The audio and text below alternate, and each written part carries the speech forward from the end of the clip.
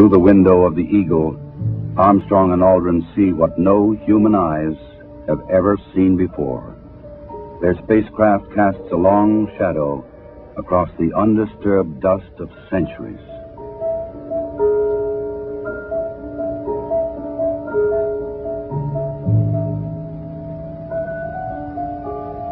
Seven hours after landing, after careful preparations for later ascent were completed, Armstrong opens the Eagle hatch and begins his climb down to the surface.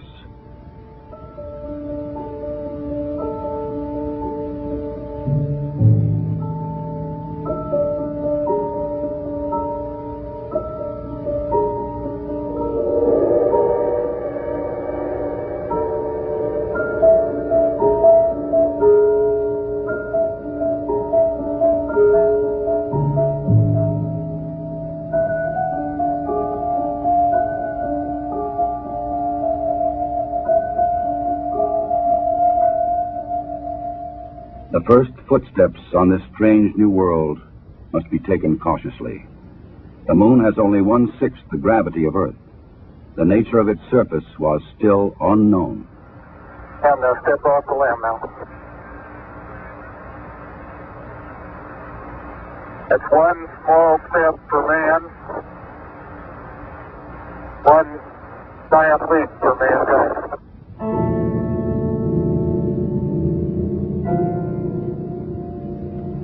Once on the surface, Armstrong scoops up a small sample of lunar dust and rock, precaution against the possibility of an emergency takeoff.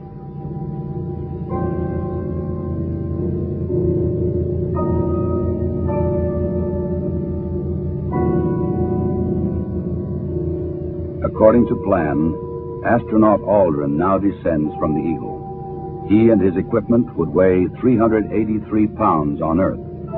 Here, they weigh about 66 pounds.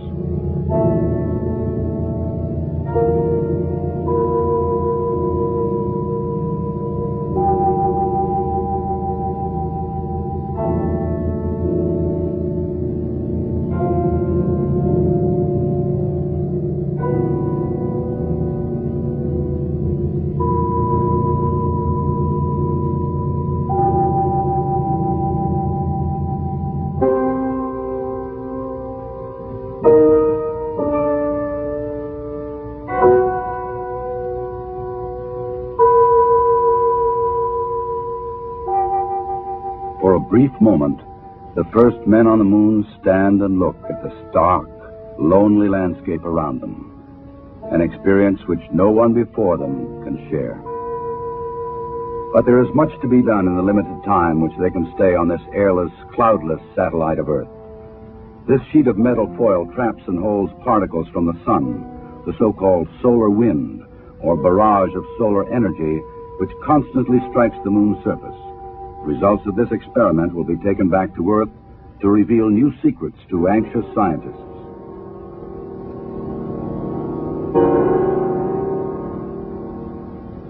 An American flag is left behind on the moon, together with medals honoring American and Soviet spacemen who lost their lives in earlier space tests, and a small disc carrying messages of goodwill from 73 nations on Earth.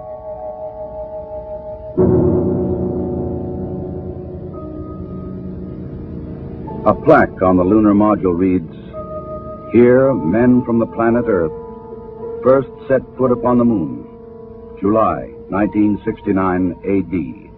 We came in peace for all mankind."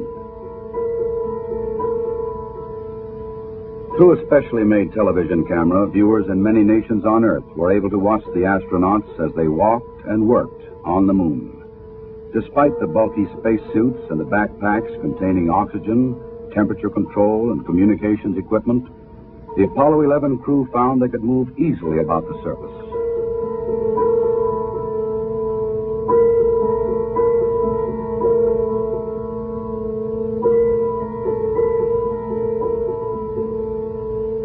Because there is no wind or rain on the moon, these footprints will remain for centuries.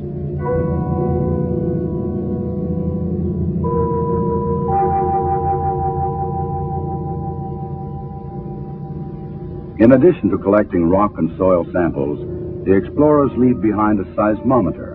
This highly sensitive device would send back valuable information on external meteoroid impacts, as well as internal lunar movements.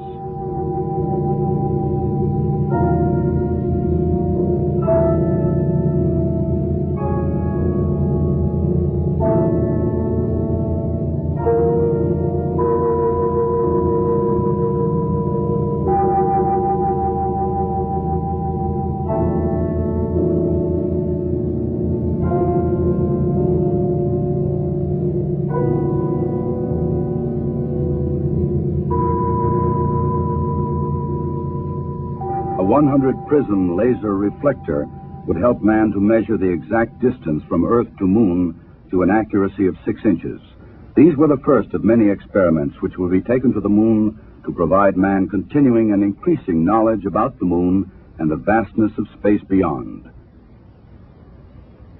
After 2 hours and 31 minutes, the first lunar explorers had completed their research on the Moon. A night of rest in the lunar module, countdown preparations, and they were ready to come home. Tranquility Base, Houston. Guidance recommendation is pings, and you're cleared for takeoff. Roger, understand. We're